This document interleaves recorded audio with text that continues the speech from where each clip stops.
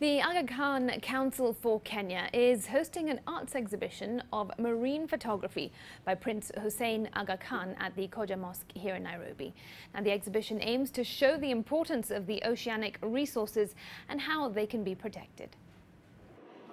Prince Hussein Aga Khan has collected photographs of oceanic ecosystems in various parts of the world as a way of creating awareness. Amongst the photographs he took were some that were underwater, and we realized that some of what he was photographing was very beautiful, but not many people know.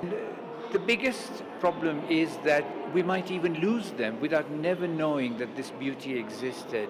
The pictures show the beauty of marine life, which is becoming fragile and likely to be extinct due to marine pollution.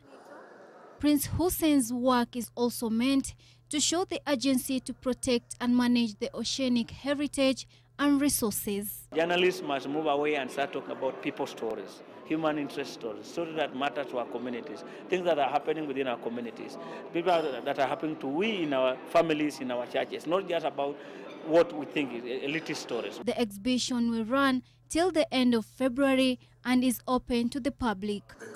Fatima Bugu, NTV.